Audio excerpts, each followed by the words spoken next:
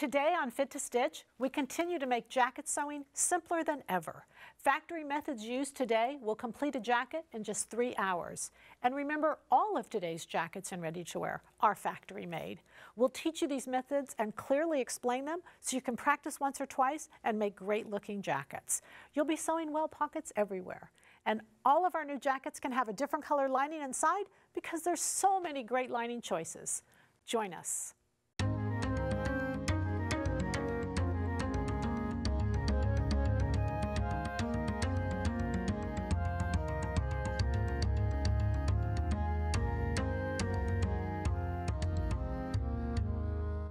Fit to Stitch is made possible by Vogue Fabrics, Colorado Fabrics, Quality Sew and Vac, Sewtown, Tulsa, Oklahoma, and Fort Smith, Arkansas, Kai Scissors, Sew Steady,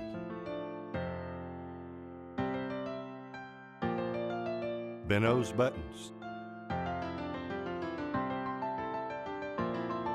All Brands, Cynthia's Fine Fabrics, and Clutch Nails. One of my favorite things to do is to be among people who sew. Quickly we become friends and we sit around and chat and talk. And one of my favorite questions, because jackets are a little intimidating, I'll say, how long does it take you to make a jacket? Just estimate, how long does it take you to make a jacket? And I'll never forget, this woman one time said to me, a lifetime. She said literally she started on a jacket 10 years ago and there was parts of it that she just wasn't sure how to do and she still hadn't completed the jacket. So the goal today is to really help you. It will not take a lifetime. In fact, way, way less. We don't need to put a timer on it because we want you to enjoy the process. But I think what will help you enjoy that process is if you're confident of how to do the parts. And with a jacket, if you notice, the devil is definitely in the details. So let's take a look. I think there's really 3 main sections that will really make a difference to us. The notch lapel, very important. If it's not right, we'll scream homemade, and what we want is not that. Also, the welt pockets, whether it has a flap, not a flap, we're going to learn how to do that and do it beautifully, just again with such detail, but very simple. And also the notch lapel. What I need you to notice about a notch lapel, and several people, if they've made jackets and they'll come into me and say, what do you think of my jacket? The collar is upside down. And just a lot of women don't know this feature, is that if I close up a jacket, if you notice, the collar itself is always shorter than the neckline. The neckline of the jacket is longer. And what makes a notch lapel is that the collar actually stops short of the neckline. So that's important to know. But the next thing I want you to notice is look at the outside edge of the collar is shorter than the neck edge. Now that is styling, and in some cases you'll see that that doesn't change. But for today, I want you to notice that the outside edge of the collar is shorter than the neck edge of the collar. So when we go to make that collar and go to put it on, we'll see exactly that. If I do close up this collar, again, it's styling how far close the collar comes to the edge of the neckline. But what makes that notch lapel is always that the collar is shorter than the neckline of the jacket. All right, so then let's start in with fabrics. That's the first thing I want to talk about. There's a very contemporary, and we've been doing it for a long time in manufacturing. It's really just that a lot of home sewers don't really understand this concept, and it's that of fusible interfacing. Because it's called interfacing, we think of it as a spot treatment, and that's not what we want to do. We don't want to spot anything. In manufacturing, they do, but they do it to save money, and the beauty of being at home is we can make it better, especially because the money we're going to spend is just not that much compared to what it's going to yield us out in the improvement of the product. So what we're going to do is we're going to use fusible interfacing underneath the whole entire body of the jacket. Not in every case, definitely not in every case, but I do want to talk about when we're going to use it and why we're going to use it, all right? So there are 4 main reasons we're going to use fusible interfacing. The first is when we're simply trying to add body to a jacket. So this is a jacket I've made. This was the original fabric. If I hold it up, you can kind of see it's just almost sheer. It's got great body, but not for a jacket. So when I take a fabric and maybe use it for something that maybe it's not its most natural intent, I can fuse the whole entire thing and it gives me the body that I need.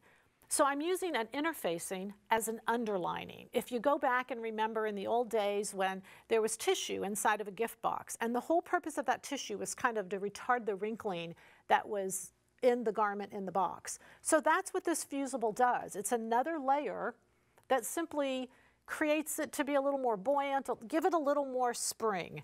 When you open up the body of the jacket, you can see that what I did is I fused the whole entire body of the jacket. So you would never know it by looking at the fabric. You shouldn't know it. But when I'm trying to add more body, that's a great reason to fuse. Another reason is if I'm taking a fabric, if it's very loosely woven. Something very loosely woven like this, if I don't fuse, and I don't have to fuse, but just know that if I don't fuse, it's going to shorten the life of that jacket because the fibers are going to shift to the space where they can. So I'm going to look at one of the jackets on the mannequins, and this is a perfect example. This jacket right here is just like that fabric I showed you on the table. It's very loosely woven. And using that fabric is wonderful for a jacket because it makes great fringe. It's just stylish, and it's really a beautiful fabric. However, knowing that I don't want to spend the money that I spent on the fabric and the time that I spent making the jacket, I don't want to wear it a short period of time and notice then that the fibers are starting to spread, and there's no way to stop that. Lining does not stop the fibers from spreading. That's the job of the fusible. So if I look inside this jacket and just peek down at a corner, what you'll see is the whole inside is fused. And it's very easy to do. We're going to go through the process of how to do it. But what I'm saying to you is let's decide when I'm going to fuse and when I'm not. So just to go over, I haven't gone over all 4 reasons, but the first is when I need to add body. The second is when I need to stabilize a fiber. The other reason might be that I want to retard wrinkling, just like that tissue in that box. And the other reason is not necessarily in a jacket, but sometimes in a blouse. If I'm using a sheer fabric, they will fuse the body of the blouse but leave the sleeves sheer. And it's a beautiful contrast, it's a beautiful look. I only want to use black or white fusible. There's no need to add all the colors. What I want to do is look at the fabric and figure out what's the closest that will do it. Sometimes when I put a fusible under a fabric, it actually will change the net result. So if I were to put white under this brown versus the black that I did it with, you can see that one has a tendency to lighten the fabric and the other has a tendency to darken. And there's not a right and wrong. It's completely our styling and our choice. We're the designer and we get to choose what we want. But just recognize that that color underneath may make an impact as to what the final result will be. All right, so we've got our reasons clear. I would definitely suggest to you that if you are in doubt, fuse the jacket. Don't leave it not fused, if in doubt. I did bring an example, and I wanted to show you this particular fabric. This is just a beautiful piece of fabric. If we look back at the jackets, this is the jacket that I did on the first mannequin. And I just absolutely love this jacket. I'm going to take a little peek inside, and when I did this and made this, there's not anything. There's nothing. There's no fusible. There's no interfacing. Nothing inside of that jacket. It's just absolutely simple and easy. If you are first time making jackets and you feel like this fusible is too much, just look for a fabric that's naturally beautiful that you wouldn't need to add a layer into it. But I will tell you that when I first started making jackets, because I was very intimidated by making jackets, I decided that the fusible actually helped me. It helped the edges not fray out. It just helped a little bit, and I got to where I was using fusible for everything. And then as I got better at jacket making, I peeled away from it a little bit as my sewing skills improved. So I think if you recognize that it helps you make a jacket, you'll have a tendency to use it as an aid in the beginning and then peel away from it. When we cut out our jacket, I want to show you something, and then we'll show you the fusible. But I do want to show you something that's very common in the industry. Now keep in mind that when the industry cuts out, they're laser cutters, and the fabric is pressed down and then big laser cutters come around. The beauty of those laser cutters is they are accurate. And one of the things a laser cutter will do, and I'm going to show you here, is it does what's called a cross cut. So it will cut this way, and sometimes when that happens, the weight is distributed differently. It'll release the pressure, it'll come back down so that everything relaxes, and you can cut this way. So it is called cross cuts, and what that does is it gets a very accurate corner.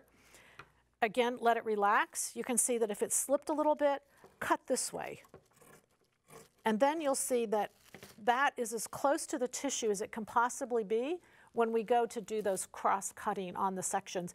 It's especially important as you get up to the neckline and the armhole and the shoulder, where those little differences make a little bit more of a difference in the end result. And really all we're doing here is being accurate. Accurate is really the name of the game. This fabric I'm going to fuse. It's a lightweight. I'm going to decide that I'm going to fuse it. I'm not sure. First off, I have to decide which side is the right side. I'm going to say this is the right side. So I'm going to give you a little tip here that will really save in your process of fusing. I'm going to put right sides of my fabric together, and then I'm going to put right sides of my fusible together. So what that means is I can lay out my fusible and my fabric all at the same time. I don't want you to have to cut your fusible separate. And you're going to fuse all your fashion fabric body pieces. So that means the body itself, the collar, the welts, all of that. I don't fuse my lining, everything else I do. So I'm going to now cut this. Now remember what I did is my fusible is right sides together. So that means the glue is to the outside. And I'm going to cut this piece and cut it all at the same time. And I'm just going to do a little sample because I really just want you to see kind of how this works and how you can simplify it. Again, do my cross cuts. And I've got a fold down here, and I'm going to eliminate that fold. Just in this case, we don't have a fold. Okay, so now I've got it. I've got 2 layers of fusible. I've got 2 layers of fabric. Let's go to the iron. I'm going to show you how to press this all together. All right, leave it just like this once I get to my iron. And what I want to do is just peel off, leave the whole stack. Just peel off the back layer. Now, the reason I'm doing this, because what I know is this layer now is already on the wrong side of the fashion fabric. So I've got the glue against the wrong side of the fashion fabric, and I'm just going to give it my steam. You don't worry about your fusible interfacing. That is low temp fusible. That's not going to be my concern. My concern is I set my iron temperature to whatever is the temperature of my fashion fabric. So if you notice that's fused, you know, everyone always says 10 seconds. I don't even know if 10 seconds is necessary. Feel what side is the glue side, put the glue side down. The glue side has the little bumps on it. The other side is smooth and easy. And then I can go and just give it a little bit of steam.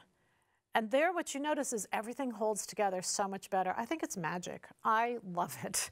All right, but let's get into the body of the jacket, because what I really want to show you now are keeping those details really crisp and clean.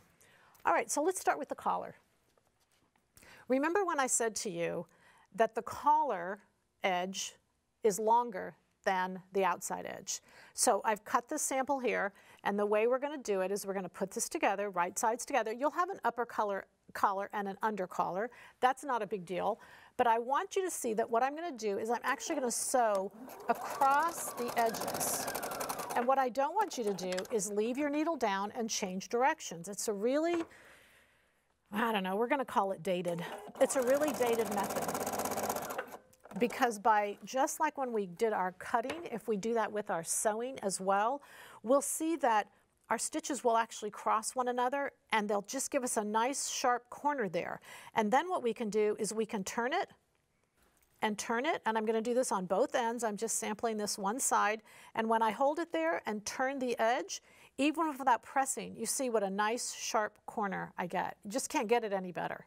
So that's the first step I'm going to do when I create my collar.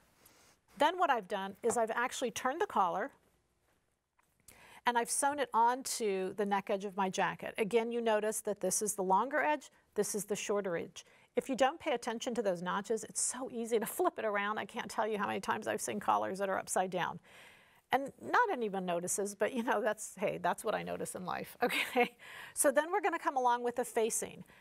When I put the collar on, I've just basted it in place. And a very important thing to do is to make sure that the collar ends the same distance from the front of that jacket. And again, it's very simple to do. I just need to pay attention to that detail. Because then what I'm going to do is I'm going to come along with my facing, and I'm going to put my facing right on top. And in this particular case, there it is, right on top. And I'm just going to sew a small section of this because you'll get it when I sew that small section. The rest of it is just really simple to do. I did use a contrasting collar, and I've used contrasting thread so that you can really see the differences here. So I would start at the bottom, come all the way up, and then what I'm going to do is sew right off the edge. Remember, this is where I was talking about. Don't leave your needle down and change directions. It's going to just not give you as nearly as neat of a corner as if I leave the needle down and change directions. All right, so now what I'm doing is my facing, I'm sewing through all the layers. My collar's in between, and I just continue all the way. So I'm sewing from the bottom up the neck edge and back down the other way. It doesn't matter which one I sew first, none of that makes a difference.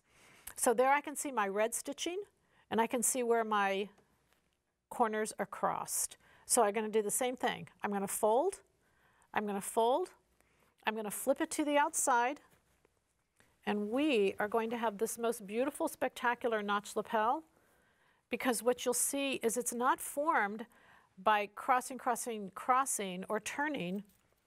It's formed by actually just inserting that collar in the way. Now, here would be probably longer, you know, that's all styling. But you can see how clean those corners are and how beautiful anyone can do a notch lapel as long as you have straight sewing abilities, which I know you have. Let's do a sleeve. All right, let's do a sleeve. The goal in our sleeve is to ease up that sleeve to where it looks absolutely beautiful inside. So I've noticed in sewing there's some terms that sometimes they're used synonymously and they're not. So two of those terms that I've noticed are easing and gathering. And easing and gathering are not the same thing. So just to clarify, gathers are when I want the fullness or the extra fabric to actually be visible. I literally will see little tiny collection of extra fabric poking out. Easing is when I have more fabric, so the sleeve is eased into the armhole. Why? Because it makes it easier to move. My mobility goes way up. However, I don't want that to show, and when it does show, it doesn't look good. In fact, it looks kind of homemade.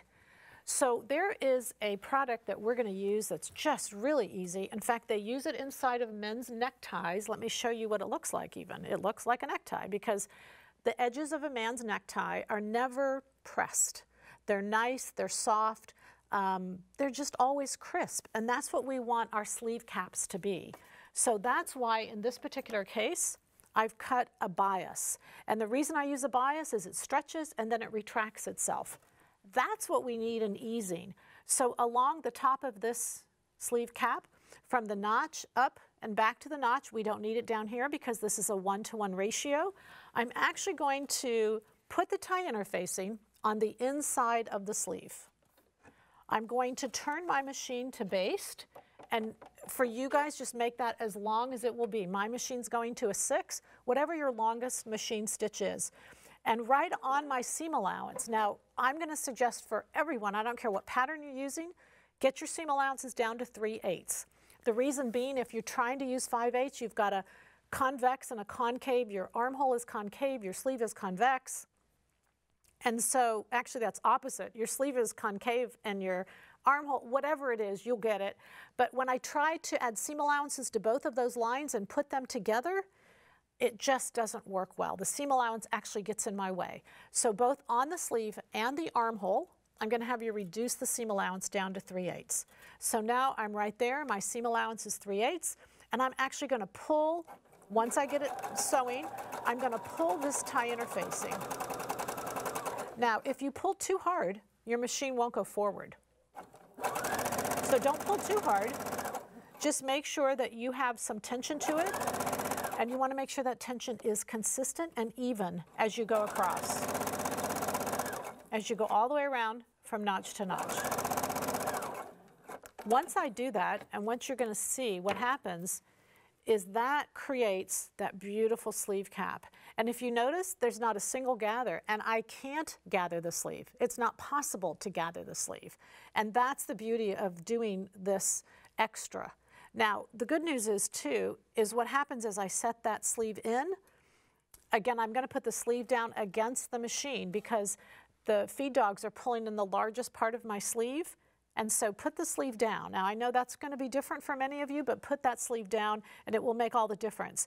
But I'm going to, once I put it in, the sleeve cap, the tie interfacing will become my sleeve cap, and that's a good thing. Perfect. Let's look at welt pockets. Probably my favorite. Only because once you learn them, oh my gosh, you guys, I've got welt pockets on my towels at home because it's so exciting to do welt pockets. So I'm going to show you the first step, and then I'll kind of take you through what I've already done just so that you don't get too, you know, just to make it simple. There's 3 steps. You guys can do this. It's very simple to do. I've taught it over and over, and you know it, everyone gets it. I'm going to start off with strips that are 1 inch wide and 8 inches long. Most welt pockets are 6 inches finished, but I want an inch on each end just to make it easy to hold on to. And I think that's what's gone wrong with other pockets, but we're going to make it 8 inches by 1. I'm going to press them and fold them in half. Most of the time I'll fuse these strips. Even if I'm not fusing the whole jacket, I'll fuse the strips because I think it gives me a little extra body. And what I'm going to do is I'm going to put them wrong sides together, and I'm going to stitch right down the center. And if you notice here, I've stopped and started right in the same place. Stop, backstitch, go, start, backstitch. Then I've cut. This is a big difference. This will make a big difference. See how long that triangle is? That triangle makes it so much easier because what I can do now is I'm going to flip those to the inside. And if you cut right to that point, which is why good scissors are so important, that pocket, that flap will just flip right to the inside. Then I come along and I put my pocket, and I'm going to do this for you so you can see it. I put my pocket right behind the flap. So my pocket, I've done different fabrics here. It's all going to be the same fabrics. Don't do different fabrics. It's all going to be the same. But I'm going to put that right behind it. And the clue that you'll have is you notice when I cover the hole, notice the pocket piece is covering the hole. And when I cover that hole, you notice I can't see the stitching line that I've stitched previously. So turn it on this side and start there. I'm going to start right there at the edge, and I'm actually going to stitch right on that line all over again. Now, what that will do is it'll reinforce the welt. And when I look at it, you guys, it's going to be so pretty. It'll reinforce the welt, but it'll also create the pocket piece. And then I can either make it one piece and sew it to the other side, exactly the same. So my first step is sewing the 2 welts. Even. What I love about it is if they're not even, I haven't done anything. I haven't cut the jacket yet. Don't cut the jacket until you're sure they're even, until you're happy with the way they look, and then you're good to go. Then I attach my pocket. Easy. Again, just 2 strips. The very last thing I do is I bring this corner up, and notice that big triangle just hanging there. That's when I come and again, with those cross cuts and those cross sewing, I can make that welt so precise and so accurate that I just love them. And there's all kinds of things we can do with them. We can add a flap later on as you gain confidence. You just slip a flap right up in there across the edge, and it just looks absolutely beautiful. And you will love jackets making as much as I will. And I don't think there's any area where we can save more money is with jackets. It's awesome. Next time, we're going to talk about probably one of my favorite and most needed subjects ever, because I absolutely need this more than you do, and I only put it in here for myself.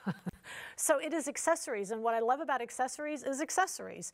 And what frustrates me about accessories is kind of how to use them and how to organize them and how to do all of that. Carrie Bradshaw has said, I like my money right where I can see it, hanging in my closet. Accessories and how to organize those closets, next time on Fit to Stitch.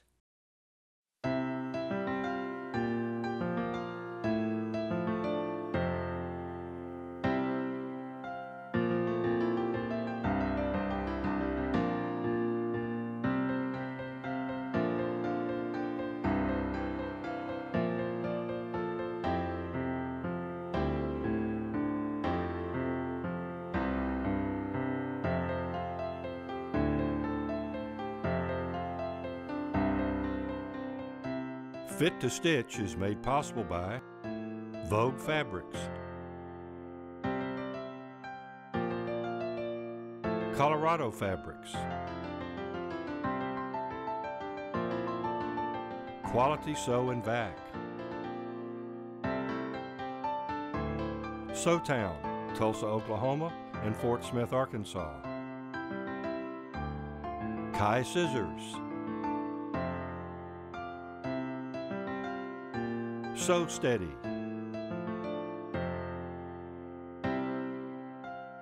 Benno's Buttons, All Brands,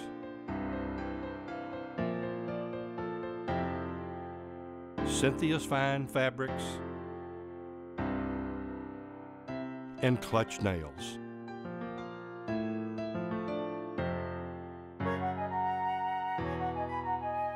To order a 4-DVD set of Fit to Stitch Series 7, please visit our website at fittostitch.com.